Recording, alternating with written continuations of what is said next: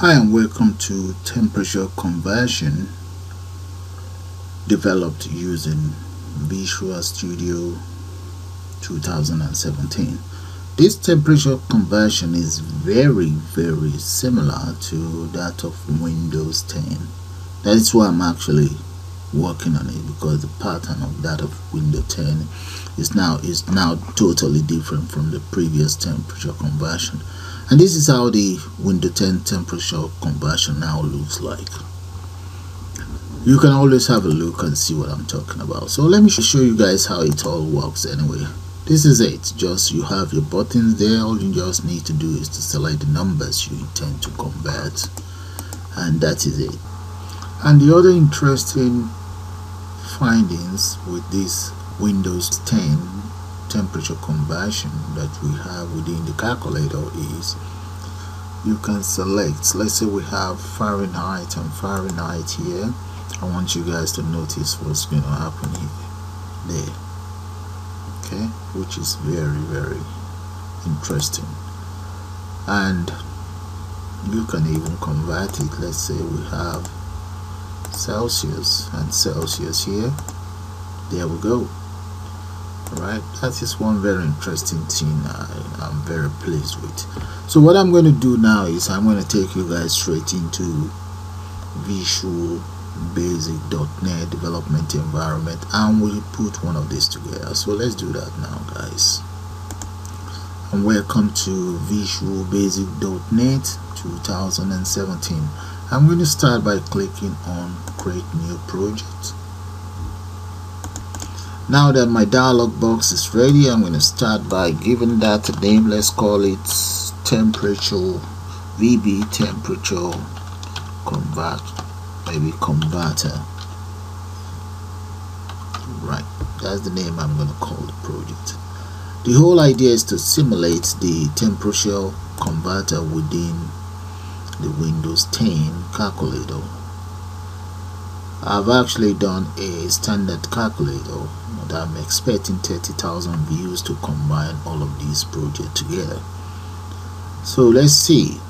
So what we're going to just play around with now is going to be the temperature converter itself.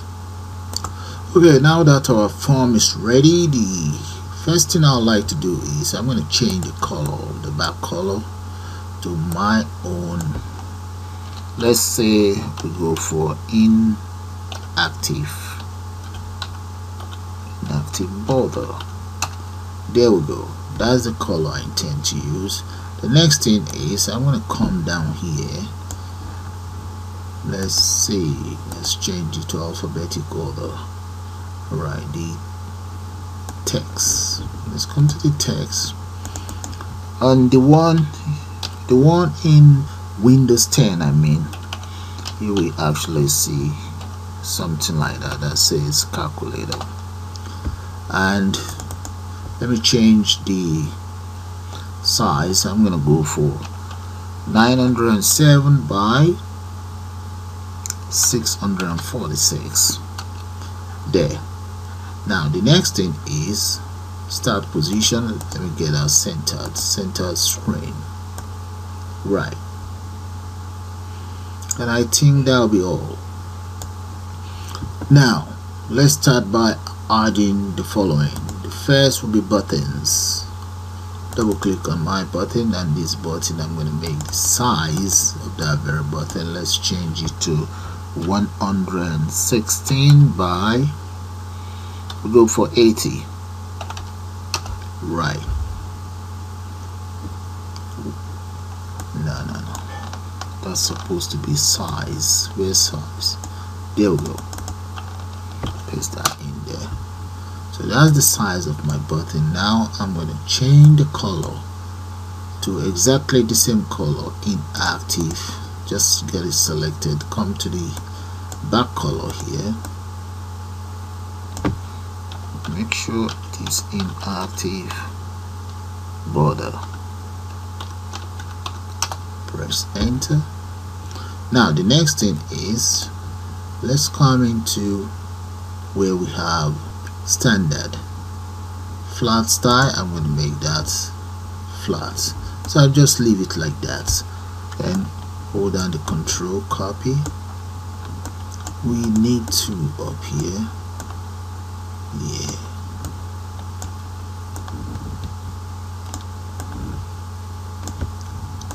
And there. Now that my buttons are ready, let me change the data on each, or add some data to each of these buttons. That'll be 7, that'll be 8. So let's just speed that up anyway. Right there, that's how my buttons are looking now. So let's move it a bit in. Okay, that's fine. So the next thing I want to do is I'm going to add to combo box. Right there, double click. Have my combo box. I think it's going to be up there, 1 and 2. Then I also need a label. I need one here, another one here, one up here, one down here, and I need 2 here, 1, 2 below. Okay, so let's enhance the appearance of all of these components. Right, that's how the whole component looks like right now. Okay, I have my combo box there, labels, labels, labels, and all of these are all labels. So let's start by double clicking on, oh no, let's select all of these, 1, 2, and I'm going to give them a name. So I will call them, let's come to event and select click event. I'm going to call them numbers underscore only. Right, that's the name of the event I intend to use. There. Okay, right inside numbers underscore only, I'm going to declare the following as an object. Right there, and let's use a center to pass any of the information around. Okay, but before I continue, I'm going to declare some variables here. Let's say dim I Celsius, I Fahrenheit, comma I Kelvin as double. Now let's declare another one, dim found expression as boolean. Let's say boolean is equals false. Now let's have a look at, okay, we might as well just 2 for now. Let's continue with these buttons here that I've selected, name as numbers only. I've already created an object in there. So the first thing I would like to do is, for any of those buttons, once it's selected, I want them to actually tell us whatever is selected. So I'm going to say if LBL temp dot text equals 0, or found the expression, then LBL temp equals nothing, and LBL temps dot text, let's just say and if here, LBL temps, let's copy that, dot text equals B, which is the object up there, equals that, else if B dot text equals that, and that is to do with my decimal place. Okay, let's find out if not lbl temp dot text dot contains decimal point, then lbl temp dot text equals lbl temp dot text plus b dot text. So which means if there's, let's end that anyway. Oh, it's ended already. If there's a decimal point in there already, you should just ignore it. That's all I'm saying in there. Now we say else I would like lbl text lbl temps to continue as follows: add whatever data plus the text plus b dot temp. Right, so if you have a good look at these lines of code, all I've just said is add any of these. Okay, I'm running it so that you guys see what I've just done so far. Let's find out what is the error about.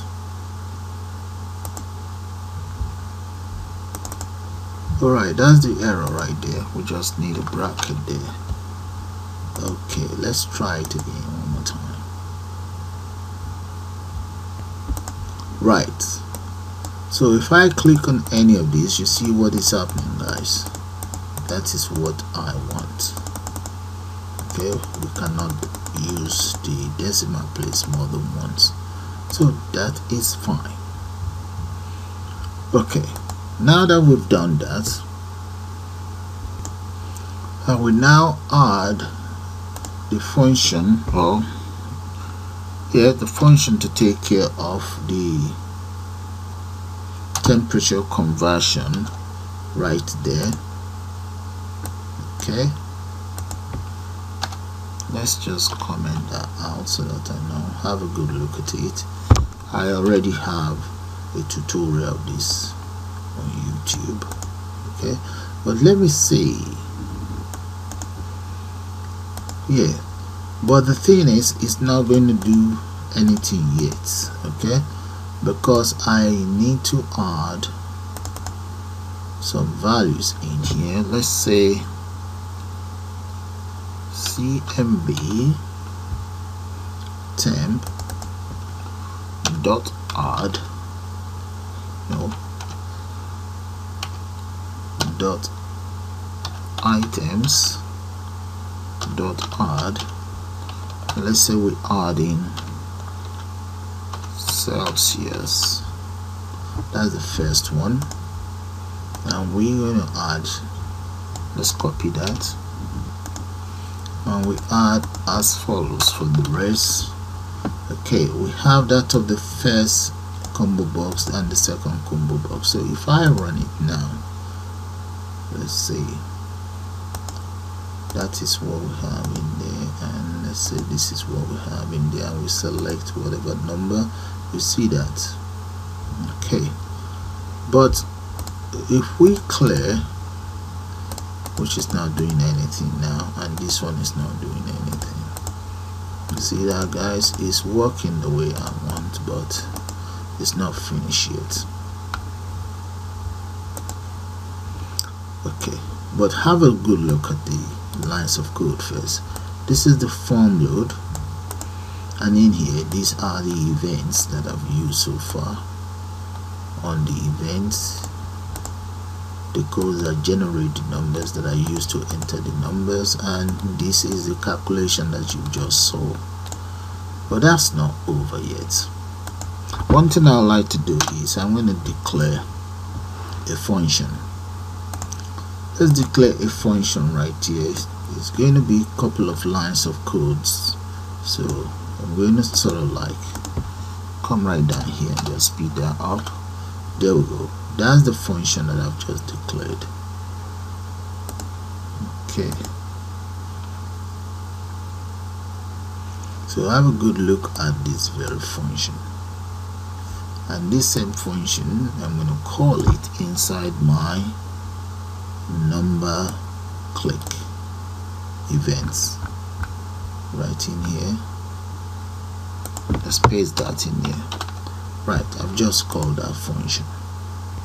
So if you notice, these two variables Q and P that were declared that were used within the function have now declared it up there.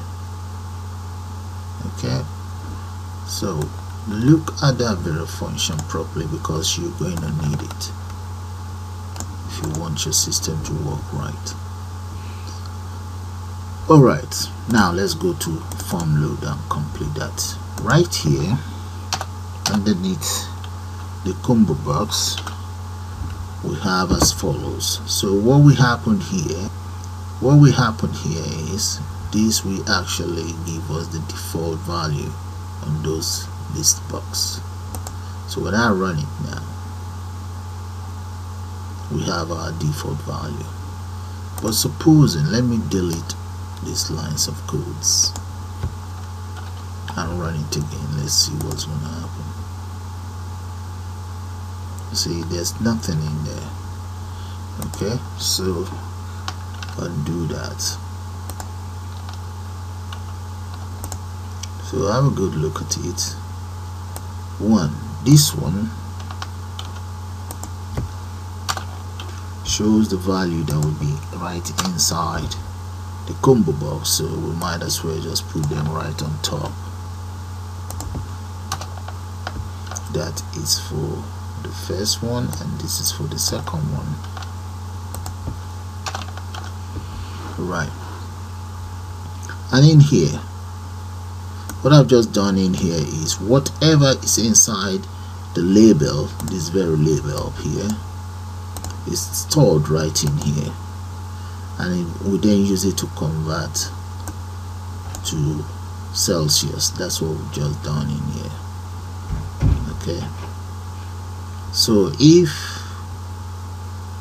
the first combo box is Fahrenheit and the second combo box is this, and I want LBL different text, which is this one here, this very one.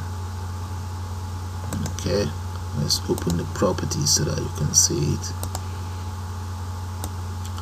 That's it right there. Look at the name. I want it to show me the difference or the conversion rate in Kelvin. Right, and then we just convert it to 2 decimal place. That's all we've just done here. So if I run it now, there we go, until it's changed. Okay, you can see this one all over the place, and that's not good enough, so we're gonna take care of that too. Alright, now let's come into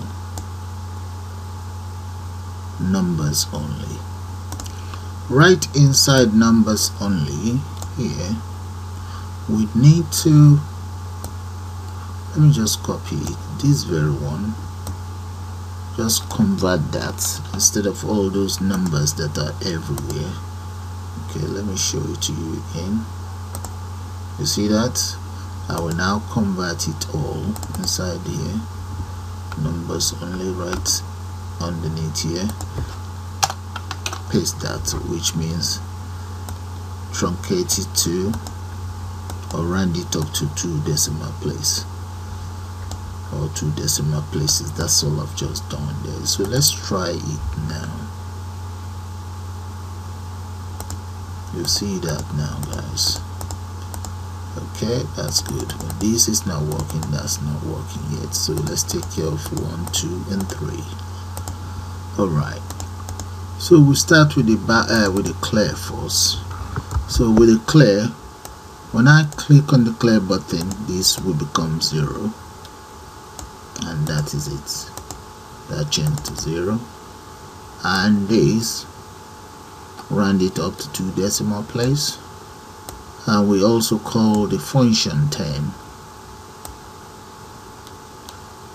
This very function here, which is the temperature function, is called right away, so that will take care of the calculation. Okay, that will convert whatever is in there for me, and right here all of these will default back to this. If the Fahrenheit is 0, then the Celsius will be this, and the Kelvin will be that. That's all there is to it. Okay, we just want the form to validate, that's all. So if I run it now, we select whatever in there, click on this, there, that's all there is to it. Look at it. Alright, so we only have 1, 2 to look after now. So now let's double click on the backspace. That is the backspace there, right? So which means when I run it, enter whatever value in there, we can always click on backspace. But as you can see, this has not changed or anything. So to take care of that, I can just copy this inside the clear, copy that and enter that inside the backspace. Right. Okay, that's taken care of. So if I run it now,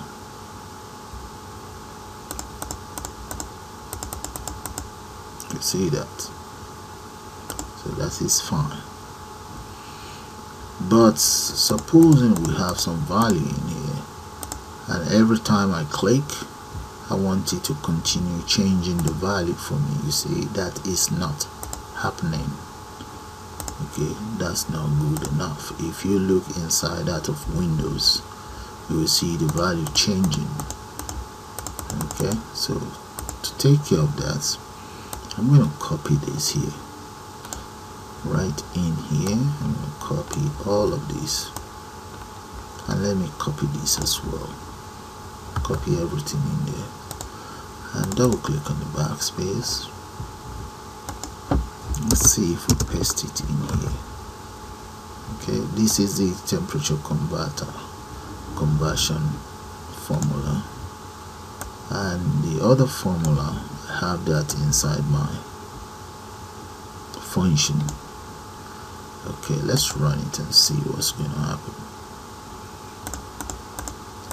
Alright, you see that, guys? Now it's working how it's supposed to work. The next thing is, let's take care of this, the plus minus. So let's end the process. Let's go to the form and double click on the plus minus. Right here we enter as follows. Those are the lines of code for plus minus. So what that means is, if you have any number there and you click on the plus minus, the minus will be added right at the front of the number. So let's try it out. Okay, if I select any number, I can just select plus minus. Okay, so let's see that again. So if any number, we have plus minus, but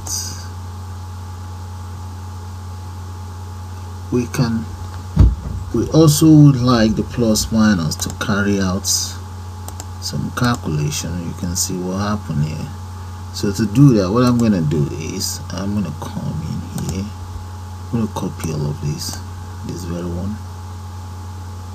Okay, let's copy it from, I'm actually copying it from the space. You can also copy it from the numbers only. I have it somewhere. Yeah, there it is. So I'm going to copy it from here down here. It's the same temperature conversion or converter codes anyway. Right, so I'm just pasting that in there. Maybe we should have even put that in a function and just call the function. That's okay anyway. So paste that in here, right underneath here, take it down. Right, so let's run it again. 45 plus minus, that is fine. Let's say we change it to Fahrenheit, Kelvin, Celsius. Let's see. Okay, so the other thing I want to do now is I'm going to add, just like that of the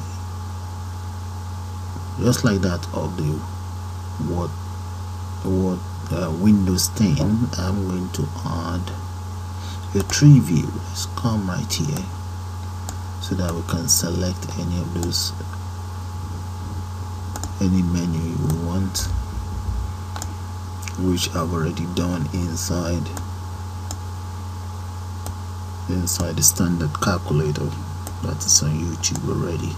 So make sure you enter tree view, the object tree view, and come to the nodes right here, and we just need to change as follows: add nodes. Node 1 will always be calculator, and that does nothing really. And node number 2, which is this, will be ignored. Node 3, that's 0, 1, so that will be node 2 really, equals standard, and so on. Then we can always delete node 1 just to create a space in between. Okay, I will now speed that up, and right there, this is how it all looks now. Okay, so the first thing I like to do is I want to double click on the form itself and just make it invisible. So let's say tree view 1 dot visible equals false. Right. Okay, I'm going to copy that, then come right in here. You see this icon, double click on the icon, the click event of the icon, paste that in there, equals true. Right there. So when I run it, you would not see the tree view because form load makes it invisible until you click on this. There we go, it's visible, but it's not in the right position. I'll put it, let's place it in the right position. Let's move it here, right there. So run it again. There. When we click on it, we expect it to change the values. So to do that, double click on tree view itself, and we enter if e dot node dot name equals, let's say node 0. I think it's uppercase. Node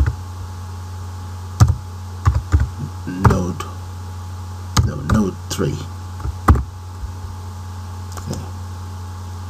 Then we want this. What is the name of this very one? We want it to change as title.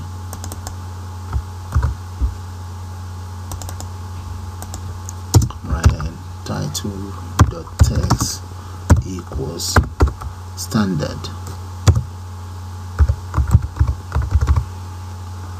Close that. Alright, so we will have to do that for the rest. So if I run it, let's run that to see what I'm talking about.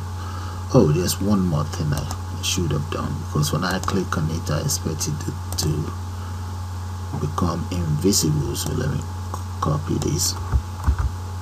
Click and become invisible. That visible, okay, we can put that underneath here. It was false, right? Let's try that out. Select there, you see that? So I'm going to speed that up for the rest menu.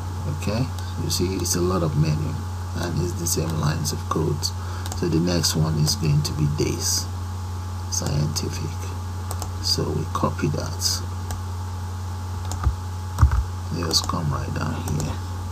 You can say else if it's node number 5, then this becomes scientific. Right, so let's run that. Select a node, select another node. You get that? So let me speed that up for you guys. And there we go, guys. You see, this is how the tree view lines of codes look like. So like I said in my standard calculator tutorial, if I get 30,000 views and 1,000 like, then I will officially develop all of the Windows 10 new calculator. This is one part of it. So with that, guys, I'm going to call it the end of this tutorial. I suppose you all enjoy it, and thanks for watching. You have a nice day now, and please subscribe and like. Bye for now.